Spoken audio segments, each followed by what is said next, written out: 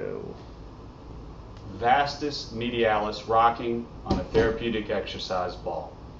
Choose a ball which, when you're sitting on its top aspect, its north pole as it were, allows you to bend your knees as close to 90 degrees as possible and your hips as well.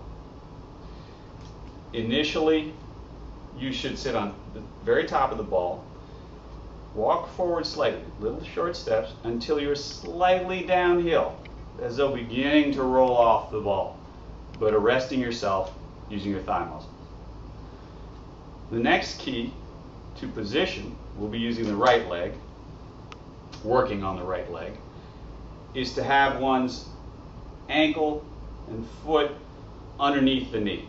Not in front, not far behind, but essentially a vertical shin or tibia. The next principle, very important, you must keep the heel firmly pressed into the floor with a downward pressure throughout this exercise. Accomplishing these things, you should then pick up the other foot, take it out of the way, unload, put all the weight through this side. This takes a little balance. This in and of itself is a good initiation for this exercise for most people.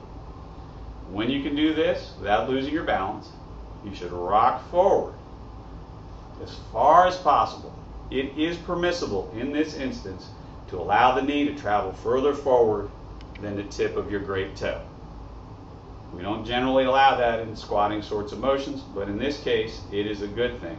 It allows us to isolate the vastus medialis, the most crucial stabilizer of the patella, and perhaps the whole knee. Forward and back, slowly as possible.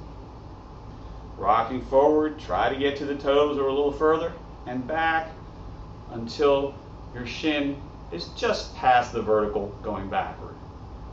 And then forward, always exerting a steady downward pressure through the heel.